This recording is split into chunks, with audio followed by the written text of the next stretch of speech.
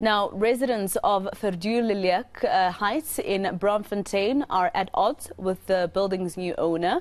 They've been told to start paying rent or they will be given a month's notice to leave. For the past 5 years, they've paid only their electricity bills. Our reporter Bafedile Moerane is covering this part of the story for us, and she joins us now live. Of course, Bafedile, what happened last week has now put a sharp focus on buildings around Johannesburg. These residents being asked to pay rent. How does the building look to you? Does it look sufficient for human beings to live in it? Well, most definitely, Maseho, having to say that what really transpired in the Johannesburg CVD fire incident, it has really put the issue of building hijacking or property hijacking to the spotlight once again.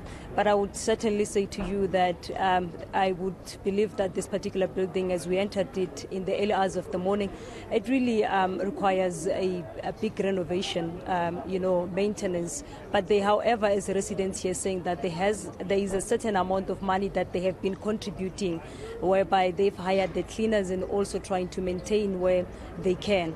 But at this point, a very serious matter, a very complex matter at this point in time, the matter that has been in and out of the court, including the High Court of South Africa in the Johannesburg division. So back in 2018, Maseho, the residents here went to the court after City Power in the city of Johannesburg cut their electricity, having to say that they are owing them billions of rent.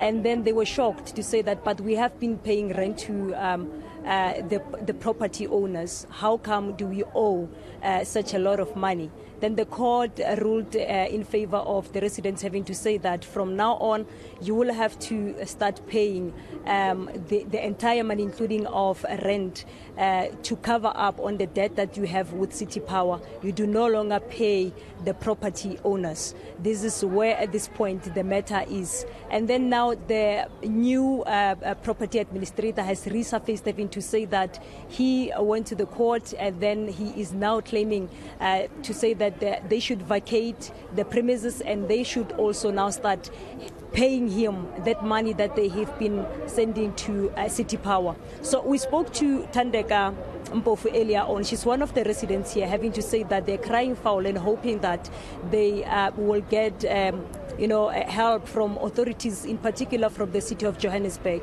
He has said that they went to the Hawks offices, they went to the MMC of safety in the city of Johannesburg, trying to get some help from him in this matter that is actually in dispute for a very long time at this point. So let's listen to what he said to us there, Maseho. We use the rental money as well to maintain the building as well as to pay Umaspala. So what we are avoiding is exactly what happened in Marshalltown. We don't want to be, hence we are here with you, because we want people to know what is happening in this building. Because this guy's aim is merely to come and hijack this building, not maintain it, not pay the city. As he claims we are not. He claims to be the administrator, but he does not even know that we are paying. Can I tell you something? This building has about 12 municipal accounts. One building with 12 municipal accounts. So now you can think for yourself as a listener listening, something is not right with this building. Hence we are saying, all we want is the original owner to come, sit down with us, and we discuss, not to be bringing us shady administrators. That's all we are asking for. Hence, we are knocking in all these doors, asking for help. All right, Bafedile Moerane live for us in Johannesburg there. Thank you. Let's leave it there for now.